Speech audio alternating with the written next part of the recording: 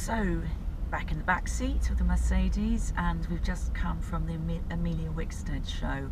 I've got a real soft spot for Emilia.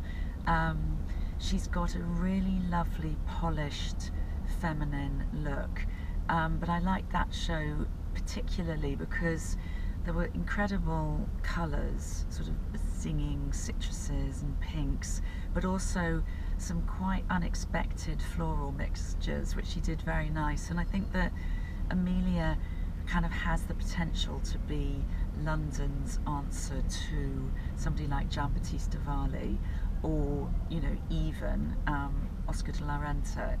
She does that very polished, feminine look that one associates with sort of, you know, European glamour and Park Avenue princesses and charming kind of London girls. It was interesting, Lauren Santo Domingo, who's our current cover of Town and Country, was there in the front row, and I can really imagine somebody like Lauren Santo Domingo looking fabulous in one of these looks from Emilia Wickstead. So congratulations, Emilia, I loved it.